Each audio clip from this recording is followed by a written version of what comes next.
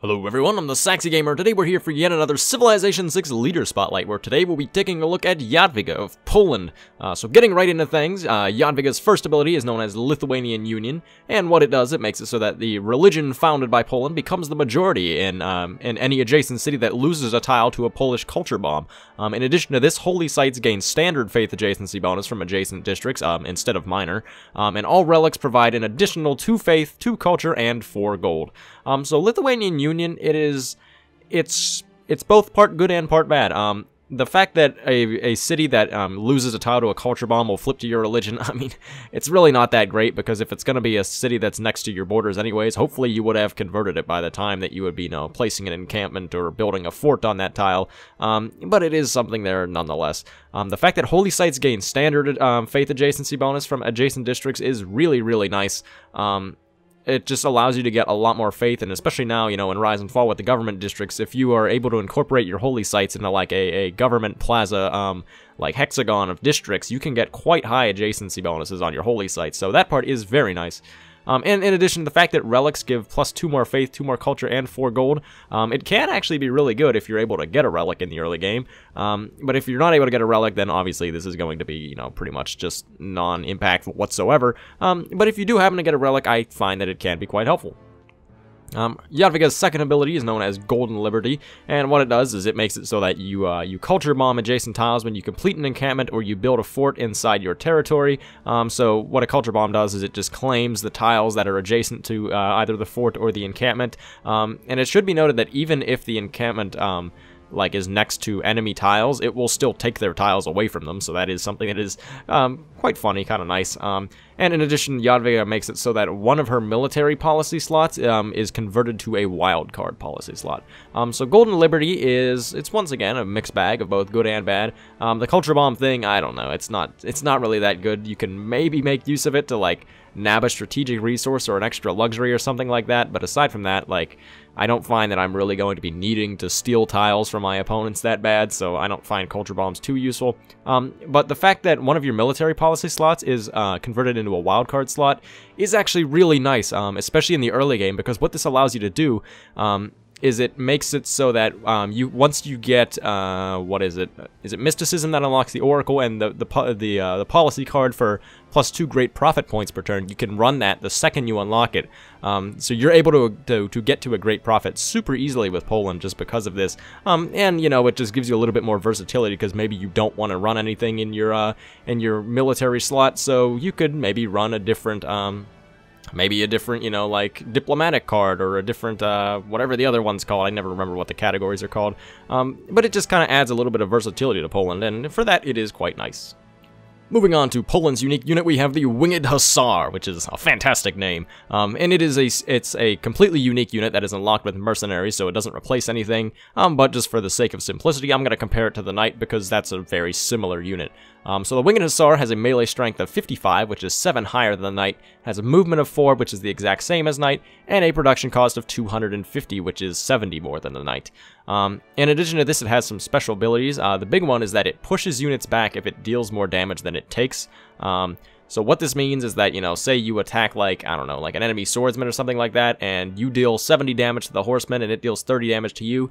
All that means is that it's just gonna push that swordsman back a single tile. And one thing I didn't put in in the text here is that if there's something that's blocking the unit from moving back, like maybe another unit or a mountain or something, it will just make it so that your Winged Hussar will deal more damage than it already is. So that is quite nice. And in addition, the Winged Hussar is it doesn't require any strategic resources. So overall, I think the Winged Hussar it's a good unit. The fact that it's totally unique, though, means you can't pre-build it, though, and it does have a bit of a steep production cost to it. So that does suck, but just, strictly speaking, as a unit, it is quite good, because plus 7 combat strength from Knights, that is pretty substantial, and it's just going to be a faster Knight, that has all the same movement, or it's not going to be a faster Knight, it has the exact same movement as a Knight. It's going to be a stronger Knight that has the same movement, so you can really just run around, you can bully people, you can push all the units back whenever you fight them, but it really does suck that you can't pre-build them, as I've said, just because having 70 production cost higher than Knight, that can add, 3 or 4 turns, just based on where you get the Winged Hussar with, mercenaries, so you might be able to you know, have that extra production cost not be too impactful if you have some really good cities, but the extra production cost does kind of suck, and it is something that kind of balances out the strength of the Winged Hussar.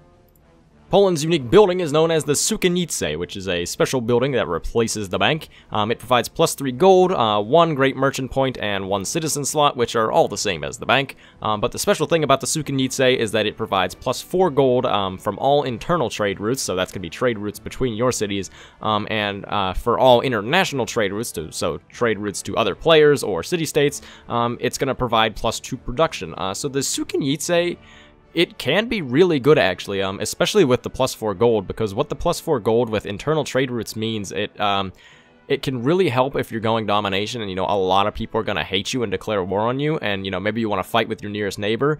The Sukinniece makes it so that you can send your trade routes internally, and you'll still be able to keep a pretty decent gold output, so you're not going to be getting crushed on unit maintenance too much, because you're going to be able to keep up, just because of the fact that you have your Sukinnieces, and you can get quite a few trade routes going internally between your cities, and that's going to amount to quite a bit of gold.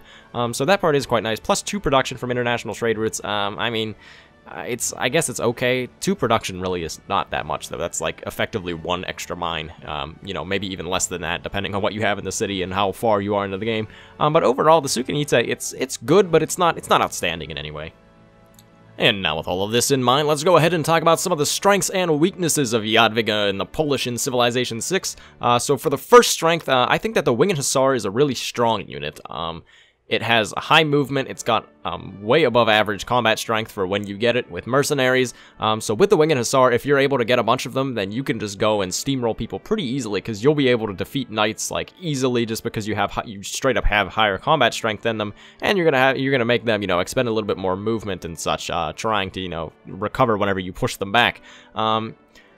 The Winged Hussar, though, I mean, it is really strong, but the main weakness of the Winged Hussar is that you really can't pre-build it, so I do consider that to be a big weakness of the Polish, and that kind of hurts their ability to play domination, because you can't time a push with Winged Hussars really at all, and I mean, they are quite expensive production-wise to build, so that does kind of suck. So I consider the Winged Hussar to be both a strength and weakness of the Polish, just because it is really strong, it's a quality unit, you know, it moves fast, hits hard, but it is expensive to build, and, you know, you can't do a rush with them. So, you know, it's a little bit of both the good and bad for the Polish.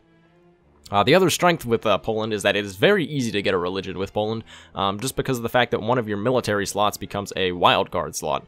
So, you know, that allows you, as I said, once you get mysticism, you can put in the card that gives you 2 great profit points per turn, and if you have a holy site down by then you'll be getting, you know, an additional 1.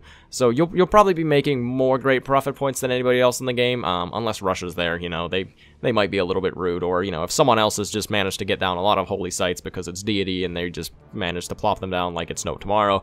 But aside from that, it is quite easy to get a religion with Jadwiga, because you can rush it really hard by running that policy slot, or the policy card, like, early on. So that is something that's very nice, because she does benefit from a religion quite greatly. You know, we just talked about Peter in the last video, and how Peter's religion really enables him to do anything. It's kind of more of the same with Jadwiga, because, I mean, she's not quite as good as Peter, but with her religion, she's able to do a lot of things. She can kind of use the religion to do, to help her win, you know, like culture or domination or anything like that.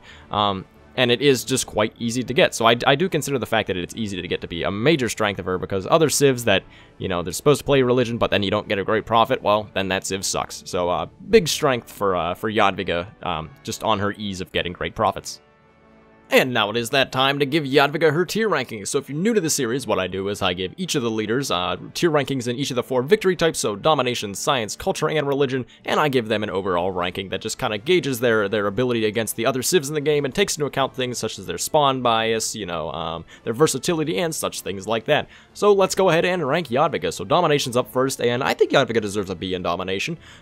She does have a little bit of domination bonuses, you know. The Winged Hussar is a pretty strong unit. It is balanced a little bit by the fact that it's so expensive, you know, and you can't pre-build them, but if you are able to get some of them out on the battlefield, you'll be able to dominate most of the other units that are in that era, so for that reason, she does have quite a bit of a power spike there. In addition to this, the fact that the Sukinniece gives you a lot more gold from internal trade routes than you would otherwise get makes it so that you can war pretty easily without having to worry about your gold too much. Because as long as you have some Sukinnices down within your cities, you can send some internal trade routes, and you should be pretty much just fine on gold. You're not gonna have to worry about, you know, warring with your neighbor, preventing you from trading and getting gold. So that's just not a problem with Jadwiga. So for that reason, I think she deserves a B, because overall she is pretty okay. And in addition, one thing I didn't mention is that you can use your religion, with the ease it is to get a religion with Jadwiga, you can use the Crusade belief to kind of just help augment your domination game a little bit as well. So once again, even just, you know, a further little bit of reinforcement that she deserves to be, because she's pretty okay, but she's not fantastic with domination. So I think she deserves a B. As far as science is concerned, I think she deserves a C in science. She really just has no bonus, and there's not really much of a reason to go for science with Jadwiga. Unlike someone like the strict domination civs that, like, you're going to have a ton of campuses, and you might just be like, you know, in the late game, you might just realize that suddenly domination isn't working so well, so you might just go, I guess I'll go science. That's not really going to happen with Jadwiga, just because there's so many other things that you can go with her that she does get bonuses to. So for that reason, she's just kind of average in science, and I think she gets a C. As far as culture is concerned, I think she gets a B in culture. She's pretty okay in culture. She does get the additional culture from relics, so that kind of incentivizes you to go for a bit more relics, or, you know, maybe trade for them with the AI, or, you know, whoever else is in the game, because that can give you a little bit more tourism, a little bit more culture, and that can be just, you know, kind of helpful. Aside from that, though, you know, there's not really too much that gives her outstanding bonuses to culture. You can maybe use, like, your culture bombs to secure a few more tiles to place some seaside resorts, or maybe a wonder or something of the sort. But aside from that, you know, that's not going to be too great. But you once again can use religion to kind of augment a culture game. You can go for a choral music to get some culture from your religious buildings. Because whenever you are playing Jadwiga, I would recommend building a lot of holy sites. So if you happen to pick up choral music, that can give you a bit more culture, and you can also get the belief that gives you culture from followers in foreign civilizations. So for that reason, I think she's pretty okay in culture. She definitely can use her religion to kind of help her out a lot more with culture. So for that reason, I think she deserves a B. As far as religion is concerned, I think she definitely deserves an A in religion. She's one of the better religious civs in the game. She does get the additional adjacency bonus to her holy sites, so if you're able to group them up quite nicely, then you can get quite high adjacency bonuses on them, which can give you more faith, which just allows you to purchase more missionaries and apostles and spread your religion that much further. And much like with Peter, she's able to use her religion to augment any other victory type, really, except in this case I wouldn't recommend science. But she can use her religion to augment a lot of other things, or she could straight up go for a religious victory. And also, it is really nice that it's quite easy to get a great profit with her, because the wildcard slot in the early game that replaces your military slot allows you to run the great profit point policy card that you get with mysticism, so that just kind of ensures that you're going to get a religion, because you'll probably have way more great profit points than other people in the game, so it'll just allow you to get your religion down pretty fast, and it'll allow you to spread to your nearest neighbors quite easily. So for that reason, I think she definitely deserves an A in religion. And as far as her overall rank is concerned, I think she deserves a B. I've said it a lot in this video that, you know, she's good, but she's not outstanding, and, well, that's pretty much what she is. Compared to the other civs, you know, she has some bonuses. She's not as bad as some of them, but she's not outstanding like some of the other ones for culture. You know, like maybe playing Congo or playing Persia, God forbid. You know, the overpowered civ. But, you know, she definitely has a few bonuses. She's pretty good in religion, and she's kind of like a crappier version of Peter. I mean, you know, Peter was who we talked about in the last video, but she can use her religion to augment a lot of things, and she can do it fairly decently. But she does have a lot of balances, like especially with her Winged Hussar. Otherwise, she would be really good, because the Winged Hussar would be incredibly strong, but the fact that you can't pre-build them and they have higher production cost, it just kind of balances her out, and, you know, for every good thing that Jadwiga has, she has something that's bad as well. But the good still outweighs the bad by a little bit, so I think she deserves a B. So thank you everyone for watching. I've been the Saxy Gamer. If you enjoy the video, feel free to like. If not, feel free to dislike. If you're looking for more Civilization 6 content, feel free to subscribe. Thank you for watching, and goodbye.